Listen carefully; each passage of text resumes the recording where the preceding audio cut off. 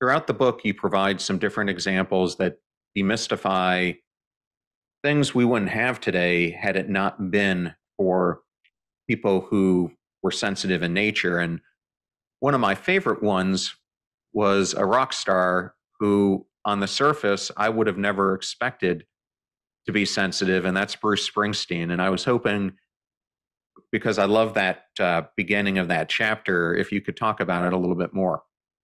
Yeah, for sure. So Bruce Springsteen, he has this image of this extremely tough guy, right? Maybe one of the most macho pop stars you could think of, and just celebrated by, I think, a lot of men everywhere as just the guy to aspire to be.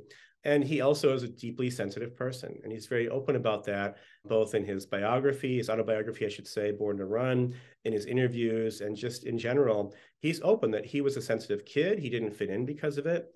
And it especially made it difficult to relate to his father. Bruce Springsteen grew up with a very working class family. They did not have a lot of money. His father was a working man, and Springsteen describes him as being built like a bull, right? Huge guy, tough, strong. And frankly, Bruce Springsteen was a little bit of a disappointment to his father. He was a sensitive, shy, insecure, dreamy kid.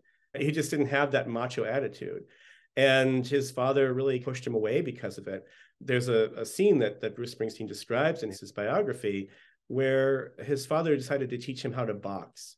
And this was a big deal. Bruce was so excited, right? Because, okay, I'm getting attention from him, and we're doing something cool and manly that he'll approve of. And they did. He started practicing boxing a little bit.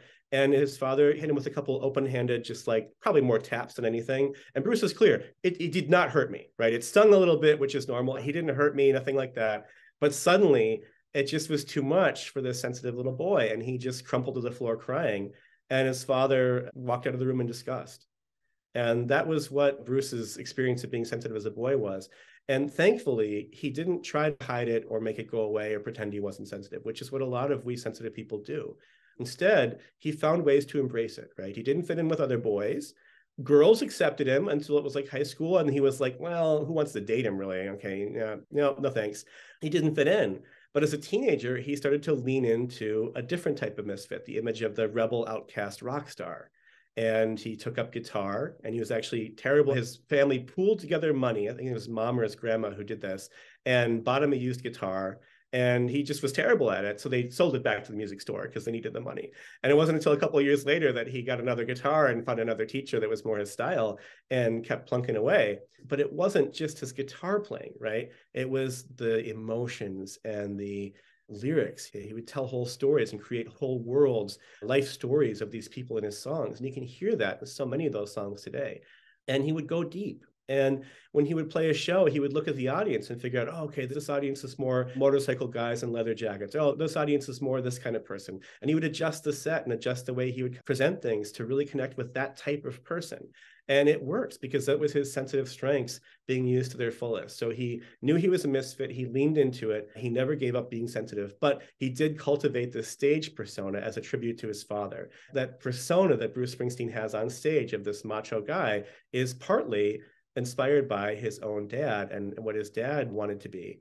And when we talk about the boost effect and that importance of embracing your sensitivity and building a life around it, building an intentional life, which I know is your biggest project here, Springsteen did that and his father didn't.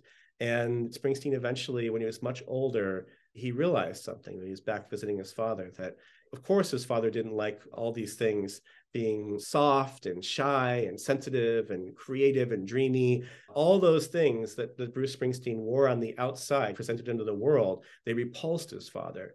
But he realized as he got to know him better as an adult that it's because his father had those same things on the inside.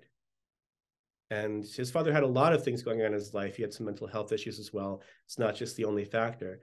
But it's quite possible, based on what Springsteen says, that his father's also a highly sensitive person. He just hid it and stuffed it down his whole life and put on this armor to make it go away. And his rocket ship never took off. But Springsteen activated the boost effect, and his rocket ship did take off. It's one of the most beautiful stories to me because we don't think of Springsteen as a sensitive person, and he's this perfect story of how you should embrace your sensitivity and why.